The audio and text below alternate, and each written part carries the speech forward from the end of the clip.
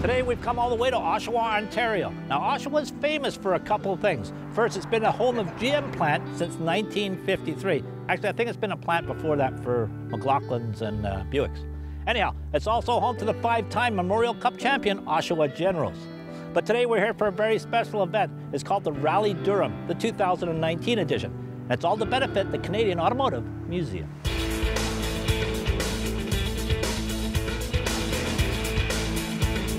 Well, Rally Durham, we're kind of rekindling an old event. We used to do a Can Auto rally back in the 70s, and we thought it would be a great way to participate in the community and bring some fun cars out to the museum. The museum's been here over 50 years. It was established in 1963, and over the years we've acquired a group collection of early Canadian cars, which has been added to and augmented over the years, including a significant collection of European cars.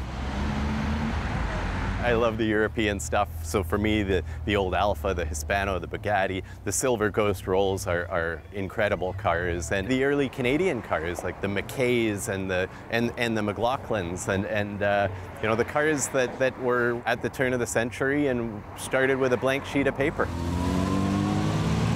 This is a 1918 Pierce Arrow made in Buffalo. That's a twin cam, dual valve, 6-cylinder. It's just under 600 cubic inch with dual ignition. It's 48 horse. You have to pretend you're driving a boat when you're stopping. It's 2-wheel brakes, and right in the owner's manual it basically says use both brakes, hand brake and surface brake. So it's not the greatest for stopping, but it will if you're careful. Like I say, it isn't so good on the hairpin turns. We're very fortunate that we have Canadian Tire Motorsport Park right in our backyard.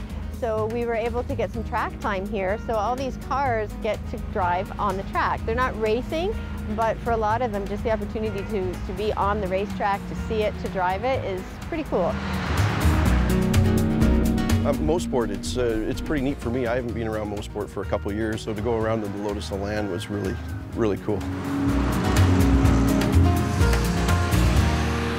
It is very, very small, and all of these cars, like you think of a 911 Porsche or something like that as a small car, but today's versions are quite large, and you can pull up next to it in the Lotus Elan, it's pretty tiny. That's great. I can't wait to do it again next year. Well, I think as you can tell, this really has been a fantastic event. And have you ever seen a more amazing group of cars? And they all come together for a great cause, the Canadian Automotive Museum. I'm sure you can find more information about the museum online. The thing that interests me also, a couple of those cars, I don't know about you, but I'm thinking 2-minute test drive. Stay tuned.